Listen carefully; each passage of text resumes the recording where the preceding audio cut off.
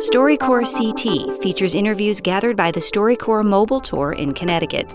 Doreen Richardson spoke with her friend Sandra Tate Eady. They both emigrated from Barbados when they were young. So Sandra, we both immigrated here at a very young age. I was 16. How old were you again? I was the tender age of 12. Wow. And coming from the small island of Barbados, 166 square miles, what was it like? I came from a rural village in Barbados. My father and my sister and brother had recently joined my mother here. She was the first one here. And I remained in Barbados. But 6 months later, they decided I needed to come too. So here I am on a flight to join my parents.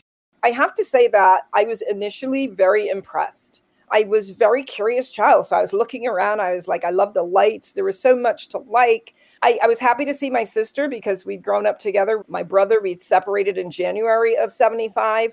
I came in July. So we were back together.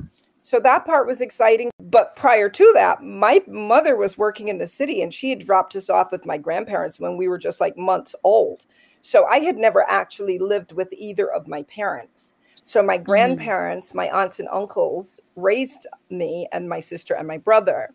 So we were literally leaving the comfort of a small village with family in every direction, stable church life, stable school life, coming to America to people we barely knew, AKA my mom.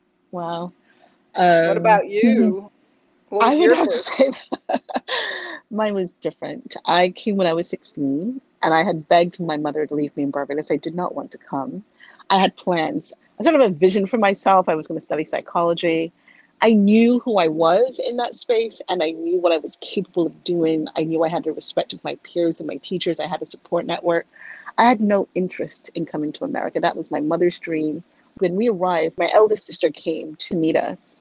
School was going to start in the fall, like maybe a week or two later here at Capital Community College. And I remember my sister, she asked me what I wanted to study. And I remember saying to her, I wanted to study psychology. And my sister, I know she thought she was doing what was best for me and for our family. And she said, your mother and father ain't got no kind of money to send you to any kind of school to study psychology. That's years of study. So you're going to study business and you are going to go downtown and get a job. So I dove into school. I did what I need to do. And even though it took me a long time to get through my associate degree, I was able to shore up part of my intellect that allowed me to engage with the society that I found myself in.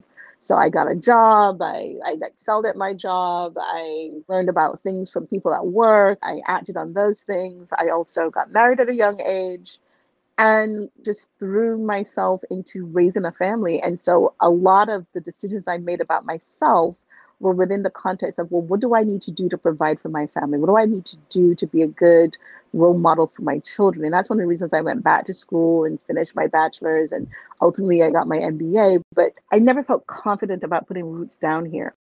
There were several attempts on my part and Errol's part after we got married to relocate to the Caribbean. He's from Antigua. So we lived in Antigua for about 2.5 years after we got married with our first two children. And I think the kids were probably out of high school when I decided, clearly, I'm still here. And so at some point, I'm going to have to own this American self. Doreen Richardson in Windsor and Sandra Tate Eady in Hartford, Connecticut, produced locally by Connecticut Public Radio. See and hear more stories at ctpublic.org/StoryCorps-CT. The StoryCorps Mobile Tour is made possible by the Corporation for Public Broadcasting. StoryCorps CT is supported locally by Connecticut Humanities with funding from Connecticut's Department of Economic and Community Development, the Office of the Arts, and the state legislature.